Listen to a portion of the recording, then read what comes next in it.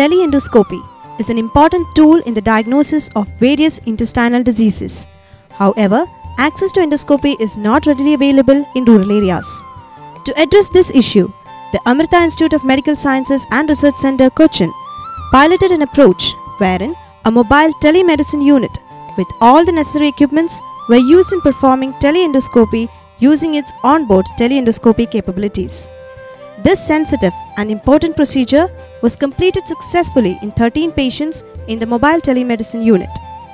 Gastroenterologist at AIIMS reviewed the procedure, which was transmitted real-time using the extended C-band antenna and control unit, and the disease was diagnosed in 10 patients. Using this technology, trained endoscopy personnel can perform this procedure in a rural setting under expert guidance.